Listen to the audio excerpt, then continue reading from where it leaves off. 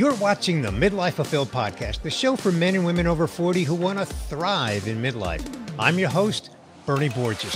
Prepare to be inspired, educated, challenged, or maybe all three on this episode of the Midlife Fulfilled podcast. Kimmy Seltzer, welcome to the Midlife Fulfilled podcast, a maximum episode. Thanks for having me. I'm super excited about this conversation. So am I. Kimmy, this is a topic I have not yet covered on the Midlife Fulfilled podcast. I'm excited. Let me introduce you to my audience. Kimmy, you are a confidence therapist. You're a dating strategist. You're an image expert. You're a certified coach. You're a matchmaker. You are unique in so many ways. You've got an amazing body of work. I've watched your TED Talk. We have to hear something about that. You're a podcaster. We met at PodFest, a podcasting conference. Your podcast is the Charisma Quotient. I have been binge listening to it, even though I am not in the dating scene, but I'm really impressed and amazed by how relevant what you're talking about, what you teach on, what you coach on, how relevant it can be to us in midlife and other areas of our life. So first, let's begin with, tell us your backstory. Tell us specifically about the red dress, because that's a big part of your backstory and how you got to where you are now. Yeah, thank you for asking me about my story, because I always chuckle when I hear people reading back my bio, and thank you, by the way, for not doing that. You just kind of like did it in a more conversational way, because the real reason why I got into what I do is because of my own hot mess, my own story, and never in a million years would I have thought that I would be doing what I do. And so my backstory is that I was I was leading a very traditional life, so to speak. I was a good girl from Chicago, living the Midwest dream, had the picket fence and the dog and a couple of kids. I still have the kids, by the way, but you see where the story is going. I did have a husband at the time, and I practiced as a therapist in a very traditional way, right? And so my life, I thought, was going on as planned until one day we all pick up and we move across the country. We plop down here in La La Land. I'm in Los Angeles now. And that's when the record stopped. Like, that's when my whole life, my traditional life as I knew it, completely disappeared. And quite honestly, I did not know what I was going to do with my new life, because as soon as we got here, we ended up doing what all the other people here do, and that is get a divorce. I'm joking. I like to blame LA like a lot, but we would have been here anyway, for sure. And I think it was us just being removed from kind of like an insulated cushion of our life, where we were just faced with all these problems, as those, like, the cushion was removed. So I really, and the kicker was, here I am, a therapist, right? I should know better. I should know how to, like, heal myself, get back out there, date, and do all the things that I helped other people with. And mind you, up until that point, I really believed in working from the inside out. Okay.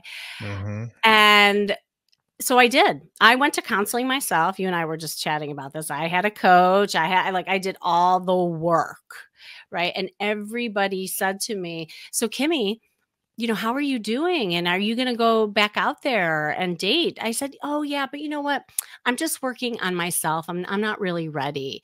But then as time went on, it became a crutch. I just sat there with analysis paralysis, and doing the work became an excuse because I was really just fearful of taking action, of actually going out and doing something. Right. And so I really was stuck. I was stuck in my mindset. I was stuck in just this kind of cocoon that I was in. And really, if you had looked at me back then, if you're watching this on YouTube, you see I'm in this bright top. I was not wearing bright colors at the time. I was all in black, maybe a splash of beige in my closet. And all my clothes were huge on me. And I literally looked like a hot mess. I mean, and again, this was in like a midlife kind of crisis. Like I know that's really the focus of this podcast. And like, I could not believe that I was in this position. I never thought that would be my life.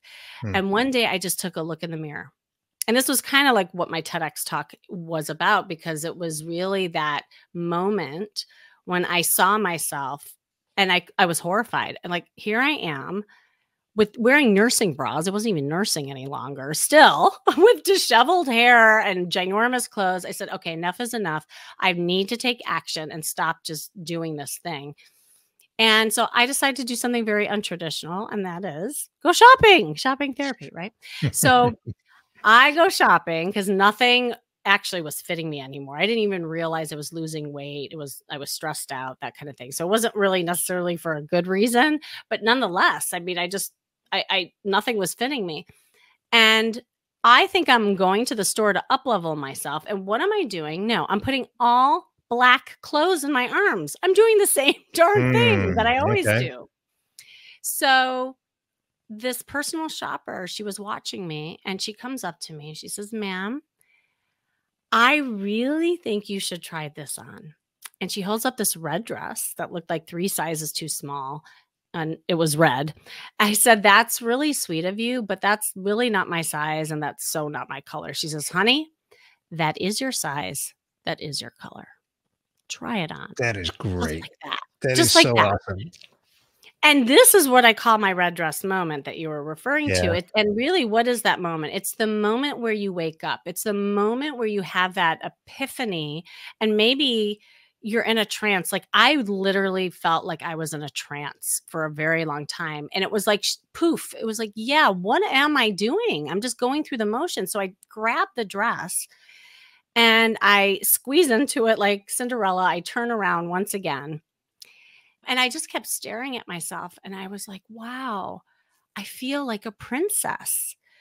Hmm. And I just hadn't seen myself in that for really, it was a really long time that I had felt that way too. And so I bought the dress almost as a costume, and I called it a costume because I didn't really think that it was me. I said, I'm just going to go out there in the world. I'm going to wear this dress and what the heck, let's see what happens. And so I did. And Bernie, I wore it everywhere. I wore it to the coffee shops. I wore it to the grocery store. I took it upon myself to almost, it was like an experiment. And here's the kicker. I started noticing you alien men who I thought like, oh my God, I didn't know what to do in terms of flirting or putting myself out there. I noticed men noticing me. Mhm. And I What realized, what what a surprise. well, I know I was totally surprised. And you don't even realize that this whole time when I was in a trance, when I was in the black clothes was a cloak to keep me invisible from Yeah. you all Yeah. because I was really scared. Yeah. And so here's where kind of the birth of my new business came out of, because I realized there was a symbiotic relationship between the outer and the inner when it comes to confidence, that it's not superficial. How we appear on the outside, how we move through life, the energy that we have, what we put on our bodies, our body language, all really directly impacts how we feel inside and vice versa. So in that, my God, I am like, I need to practice being seen before anything else, before I go online, before I say, oh, I'm dating. I'm like, this is my journey. Yeah. So I did. I started practicing that. And then I started really enjoying being seen. And then I had another problem. Then I had to learn how to talk to you guys and flirt. It's like one thing to be seen, another thing to have a conversation. Right. And so All right. obviously there's another story after that. But that's Yeah. So where yeah, before you go to that, I want to pause for a moment because I want to get to a punchline, Kimmy, and that is something that excited me about this conversation because, at first I thought to myself, well, most podcast listeners are anonymous, meaning I don't know who's listening to this podcast, and I certainly don't know who's dating and who's not dating. But what I discovered in listening to your podcast and consuming your content, we talked about this before we press record, is that time and time again, people that you work with in the quote unquote dating scene go through a self discovery process. So, Hmm. would you speak to that?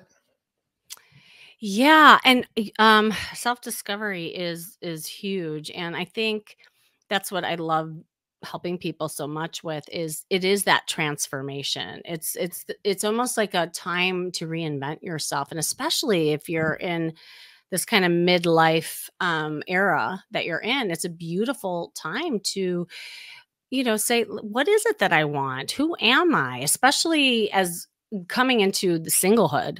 Like, who am I separate from my partner?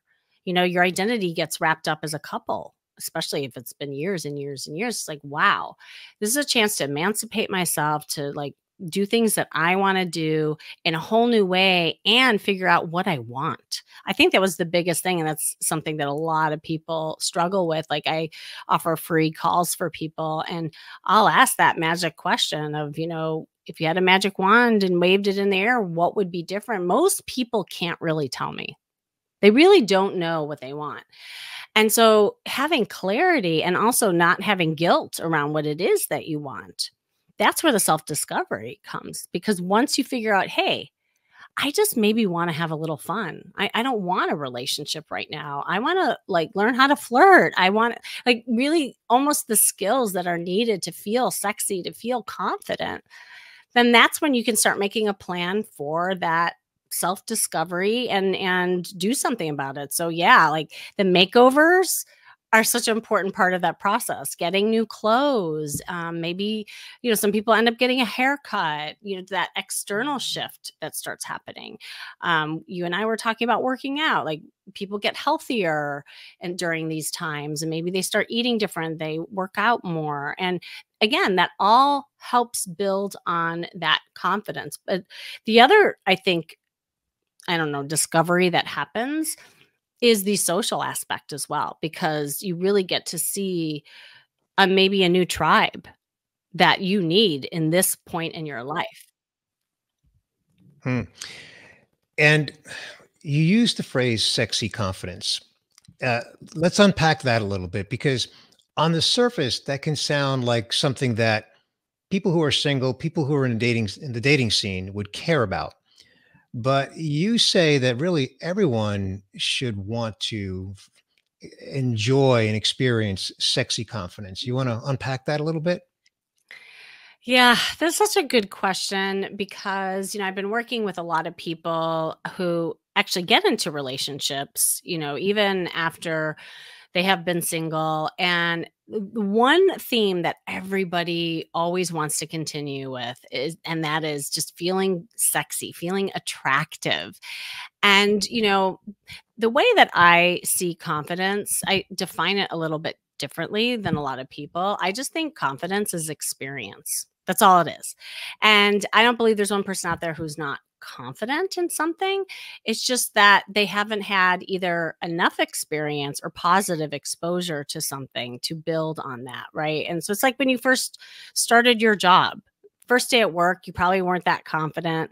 How did you get there? You just kept doing it over and over and over again. And now Mhm. you could do it with your eyes closed. So sexy confidence is no different. So when it comes to like the midlife time, a lot of in our own mind's eye, what happens is we see maybe if we did feel confident at one time, that person who was younger, maybe thinner, didn't have some of the stuff that was going on in their bodies. And so they look in the mirror and they're not feeling as attractive. And I always tell people it's not about the man, it's not about the woman, it's about you. Because when you look in the mirror and you say, I got it going on, that's when other people do too. And this is so important, not only if you're single, but in relationships as well. It affects the partnership. And so, I usually work in three different areas of confidence, whether I'm building the sexy confidence or just confidence overall. And actually it's the name of the podcast, and that's the charisma quotient. I don't even know if you knew that. Oh yeah, I did. So Yeah. yeah, yeah. So I've kind of these three pillars within the charisma quotient. The first one being what I call style intelligence.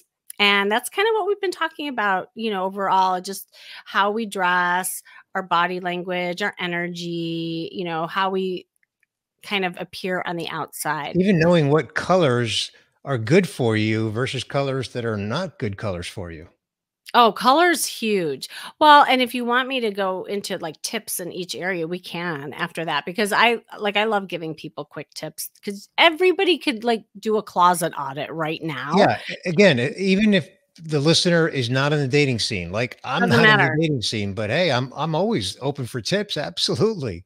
Well, everybody wants to feel attractive. At the end of the day, I don't care how old you are. Like I've done a makeover and a whole like process in building someone's sexy confidence with an 85-year-old woman.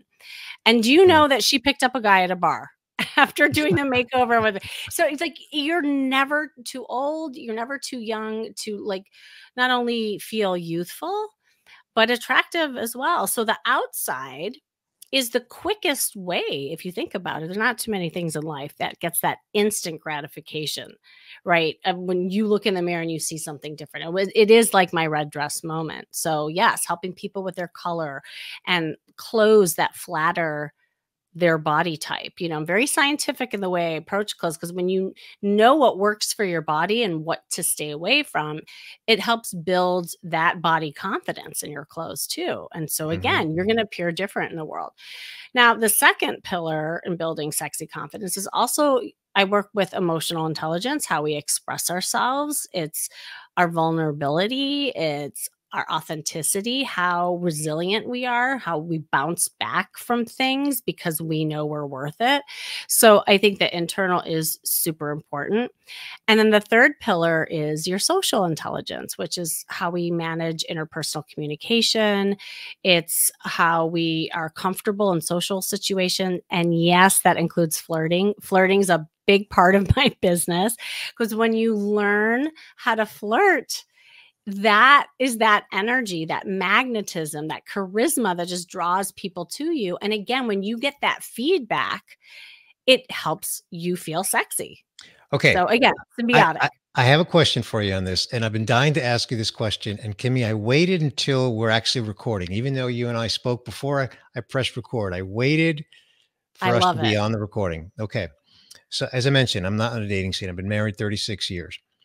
Can I still flirt in a way that is not, egregious, that it's not it's not malintended, but still in a way that is received well. Again, but that's my concern. Like, I don't want to create the impression that I'm flirting from a mate standpoint to pick somebody up because that's not my intent. But can I still do that? Yes, I'm asking for myself, or I could say for a friend, right? But for Right. anybody like me, right? Yeah. Speak to that. Yes. Never stop flirting, whether But you're in how? a How do I do relationship. that without giving the wrong impression? Right. But flirting, just the word flirting in itself, like it causes alarm for a lot of people. Like people have a lot of reaction when they hear that word. And what I'm going to start with is actually the definition of flirting because Okay. until you like really define what flirting is to you, it's going to be hard to actually flirt because if you have like to your point, if you have like a highly sexualized behavior associated with flirting, or maybe something happened to you when you were younger and you're scared. Like, I always like to tell people what is flirting to you. But when you look in the dictionary, this is fascinating. For the actual official definition of flirting, you know what it is? It is to behave as though you are attracted to someone without the serious intention of an outcome. I think that's fascinating because if you think about Mm, it, that last part is why people don't flirt. People are worried about what's next. They're worried about feeling awkward or giving off the wrong impression, like the things that you were saying. mhm. But it's not supposed to be about any of that. It's actually just a playfulness and a fun element to you that feels good for you, but that again draws people to you in a very fun and playful way. Now, what you do with it afterwards is up to you.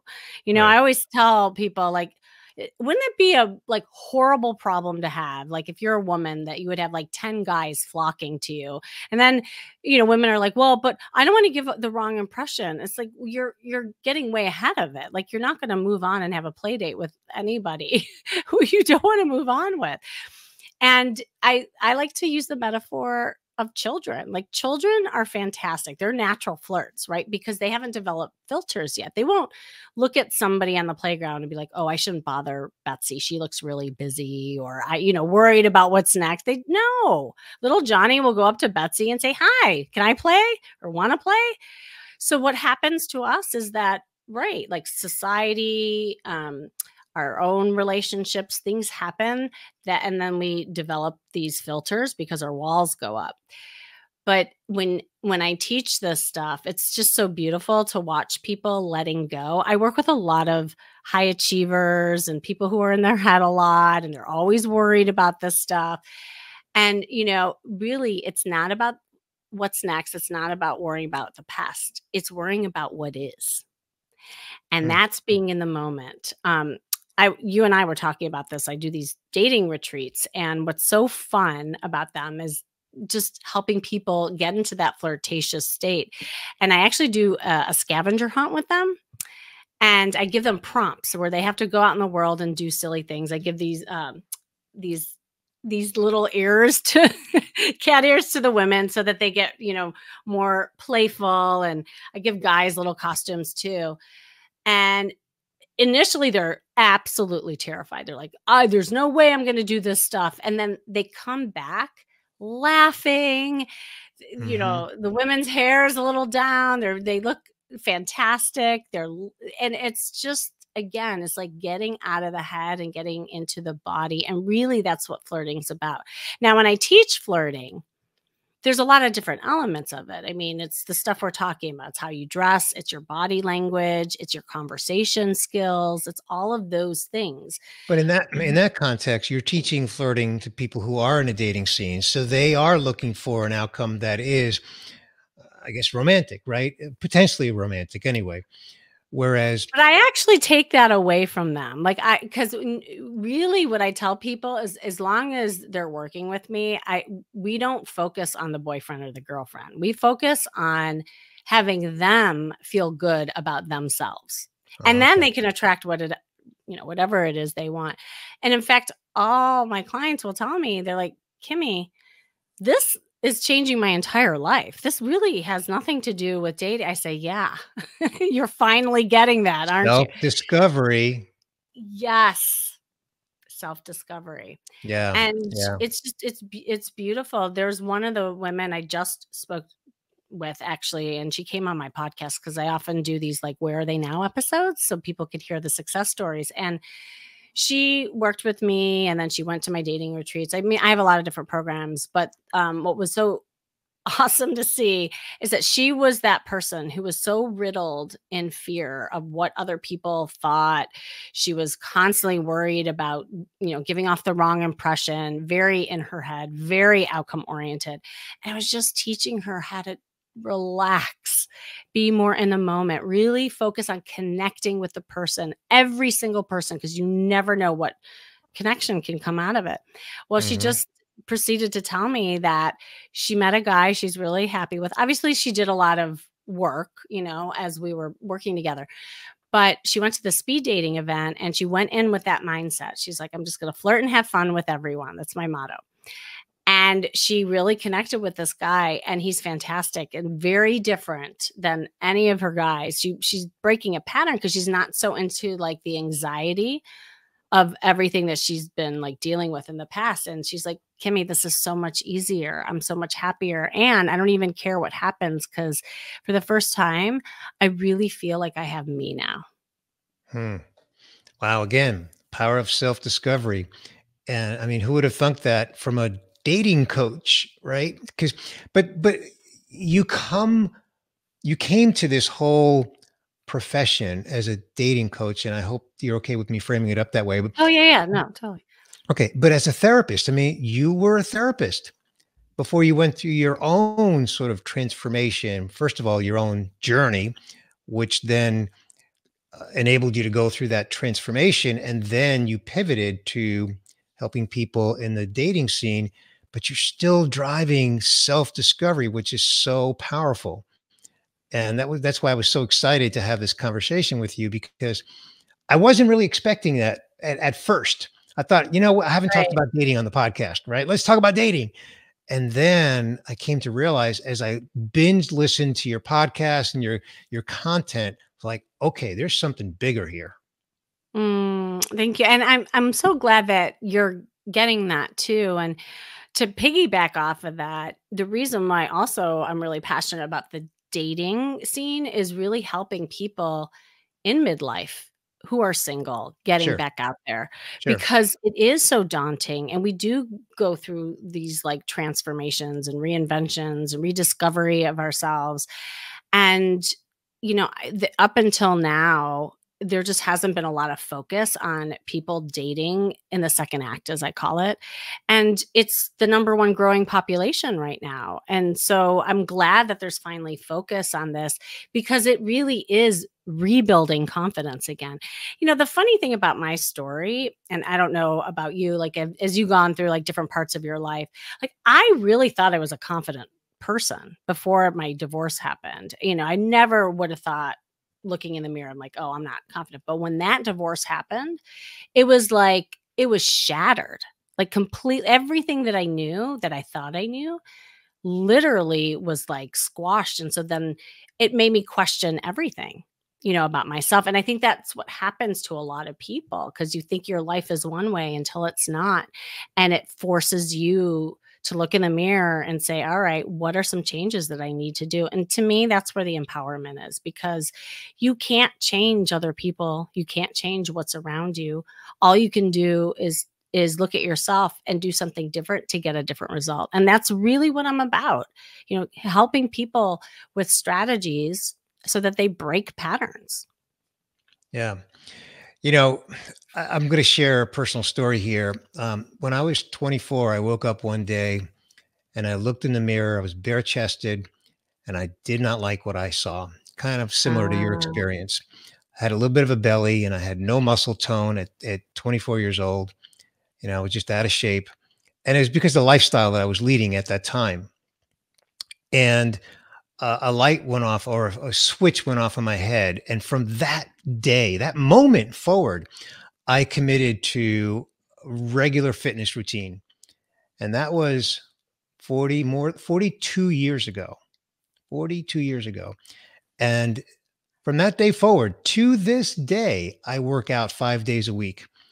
And I still oh, have, even at this age, have muscle tone. I don't have the belly that I had when I was 24. And so I don't know if you want to call it sexy confidence because I don't think of it as sexy confidence. But you know what, Kimmy? It does give me confidence because I work at it. You mentioned mm, this client of yours that she got to an outcome, but she worked at it. I worked at it and I still work at it. It's not something that just happens by itself. I have to put the work in. And that's a big takeaway from this conversation is that people who work with you work at it and then they have this self-discovery which as your client said is much more than just dating. it's so much more. And I love that you're highlighting the fact that it takes work and it's continued work, right? Because each part of our journey, there's a lot of twists and turns in the road, and it leads us to another path where maybe we have another discovery about ourselves that we have to like work on and to never stop growing, to always see this as important. Because, then a lot of my clients get into relationships. You and I were talking about that. And then there's this kind of state of complacency that ends up happening with couples. And you end up, sitting, watching TV in sweats, eating Chinese food every day. And you forget the art of getting dressed up and dating each other and sparking that sexy again. It's so important no matter what phase you are in your life.